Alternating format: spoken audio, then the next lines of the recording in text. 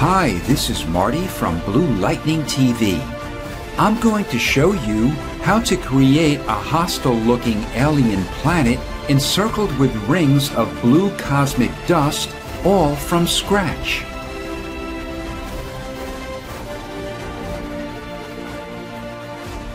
First, we'll create a new document to place our planet and stars onto. Press Ctrl-N on Windows or Command-N on a Mac, or you can go to File and New.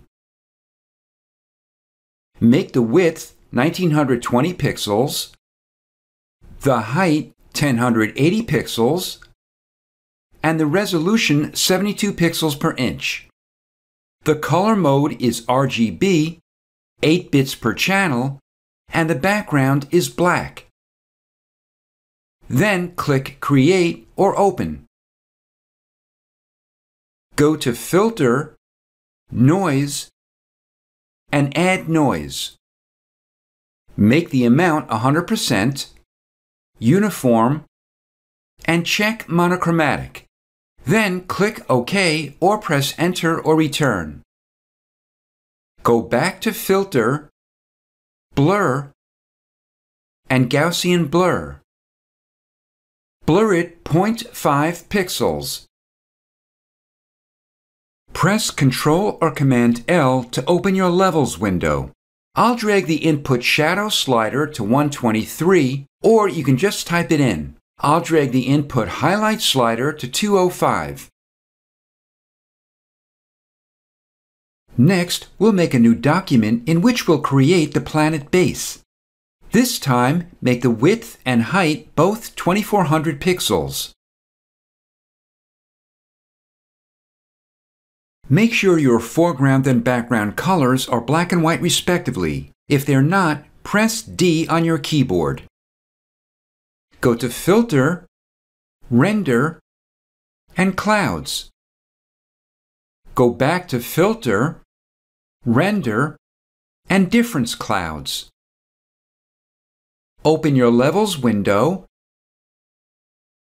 and drag the input highlight slider to approximately 154.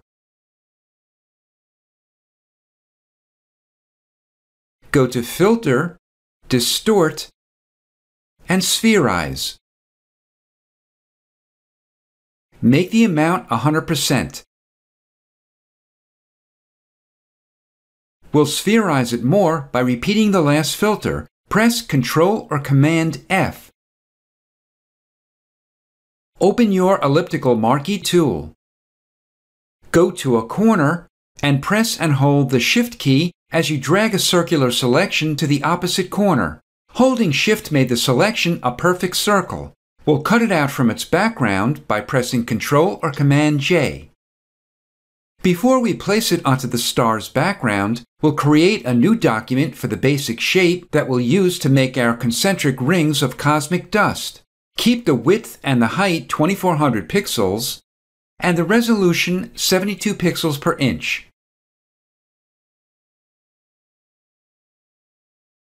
Go to Filter, Render, and Clouds. Go back to Filter, Distort, and Twirl. Drag the angle slider all the way to the right. Next, we'll mask out the inside and outside to make it into a donut-like shape.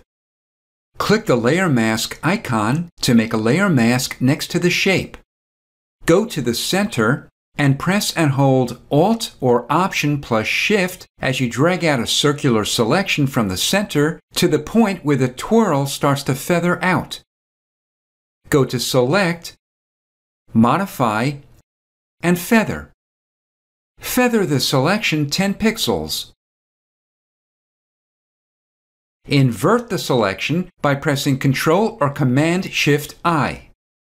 We'll fill the selection with black. Press Alt or Option plus Delete.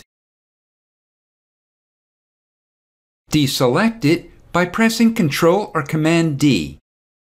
Go to the center again, press and hold Alt or Option plus Shift, and drag out another circular selection approximately this size. We'll repeat the steps by going back to Select, Modify, and Feather it 10 pixels. Then fill it with black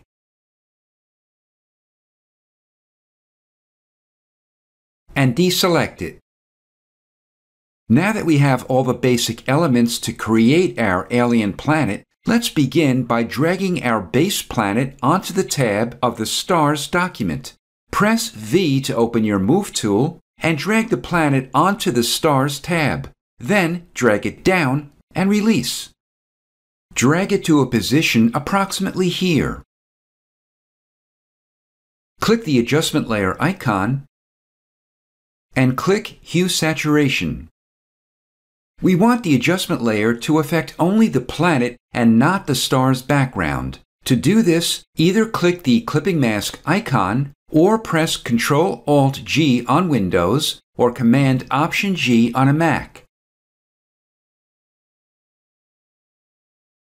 Check Colorize. I'll keep its hue 0, and I'll drag the saturation all the way to the right to give our planet an intense red color.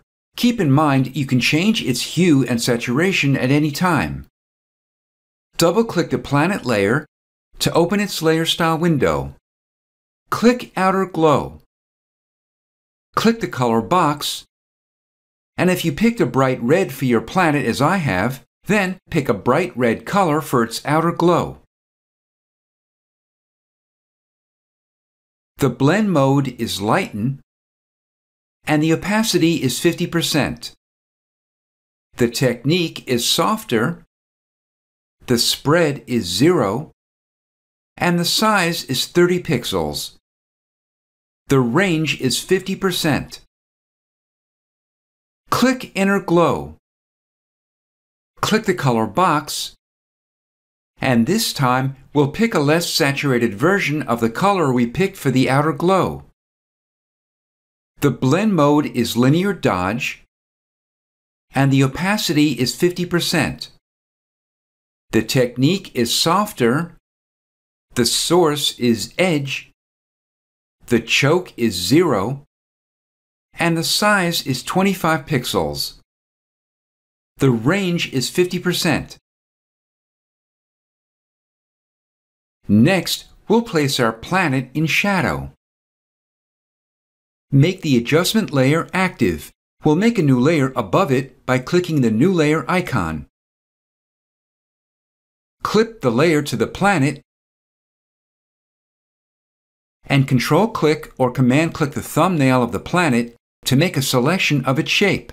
Invert the selection and fill it with black. Then deselect it. We're going to use a large brush, so let's zoom out of our document by pressing Ctrl or Command and the minus key on our keyboard a number of times. Open your brush tool and brush picker. Make its size 2600 pixels, the hardness 50%, and the opacity and flow both 100%. Place your cursor approximately here and click once. To fit your document back onto the canvas, press Ctrl or Command 0. Next, we'll add colorful, faraway nebulas behind our planet. Open your brush picker and make its size 700 pixels and the hardness 0%. Make the opacity 30%. Make the star's background active and make a new layer above it. Make a copy of the empty layer by pressing Ctrl or Command J. I'll scroll down so I can see the bottom 3 layers. Go to Filter, Render, and Clouds. Clip it to the star's background and change its blend mode to Vivid Light. Make the empty layer active.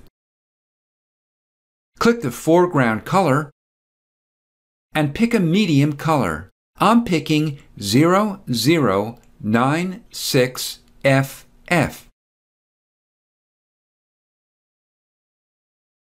Click once over one or two areas. Click the foreground color again and pick a different color. I'm picking EA00FF. Click once again over areas of the nebula. We're ready to add the rings. Make the top layer active. We'll place the rings above it. Open your rings document. To get it onto our planet, press V to open your Move tool and drag it onto the tab of the planet document. Without releasing your mouse or pen, drag it down and release. We'll convert it into a smart object so we can modify it non-destructively. Click the icon at the upper right of the Layers panel and click Convert to Smart Object. Go to Filter and Filter Gallery. Open the Texture folder and click Grain. Make the intensity and contrast 50 each and the grain type clumped.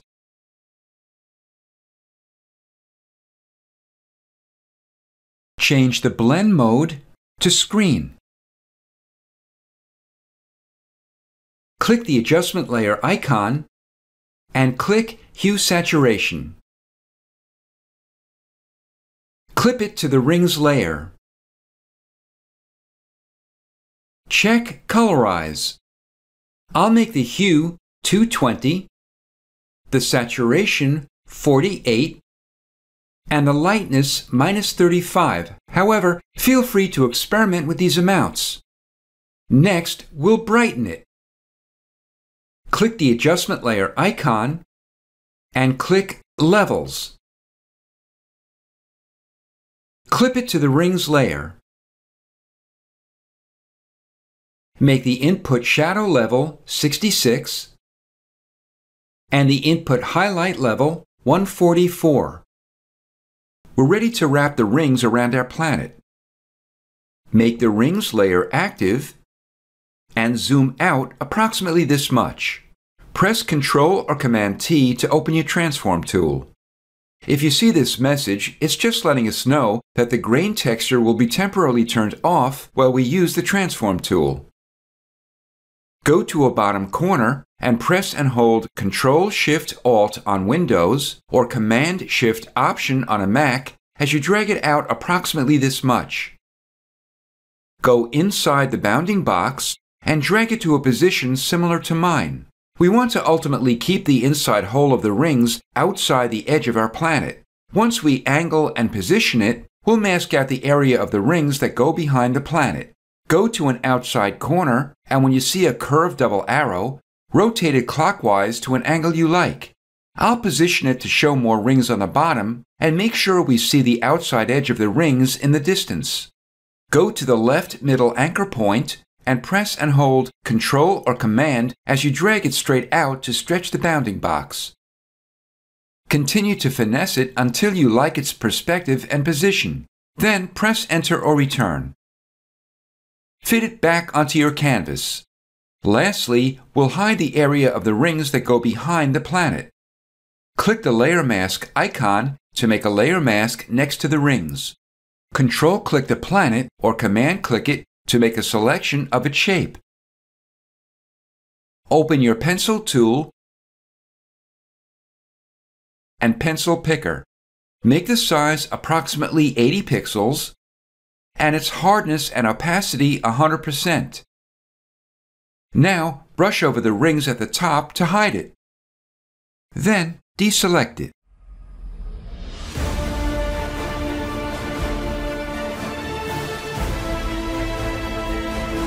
This is Marty from Blue Lightning TV. Thanks for watching.